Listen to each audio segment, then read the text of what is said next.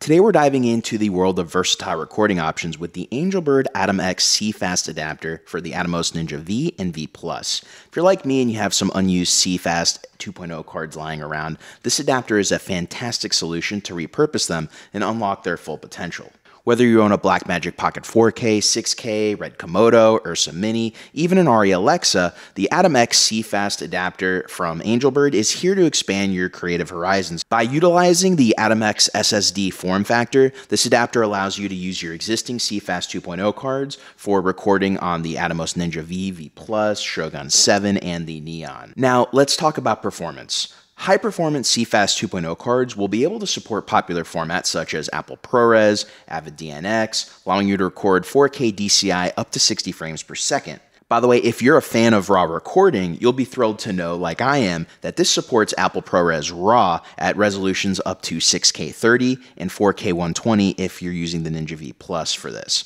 Now, if you're trying to film 8K RAW from the R5 or R5C, I don't know if I'd necessarily recommend using this. So here's my experience using this adapter. It's overall been really great, as when I first purchased the Atomos Ninja V, I was using older SSDs that would partially stick out the side of the monitor and make it a pain for traveling.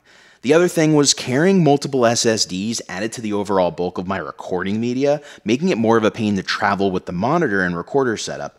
When I saw that this adapter from Angelbird let me use CFast 2.0 cards, like from my RED Komodo and Pocket 6K, it was a no-brainer. Now I offload using my CFast 2.0 reader, and for traveling, I bring a few CFast 2.0 cards instead of a few SSDs, really saving on space. Now here's a little bit of a kicker. I get it, CFast 2.0 cards can be more expensive to equivalent ATOMX SSDs. So this is really only a solution if you're already owning a bunch of CF 2.0 cards, and the convenience alone makes this adapter worth it, which is why I purchased it so quickly. So I was really surprised that this adapter has actually been out for a few years because I only just recently heard about this.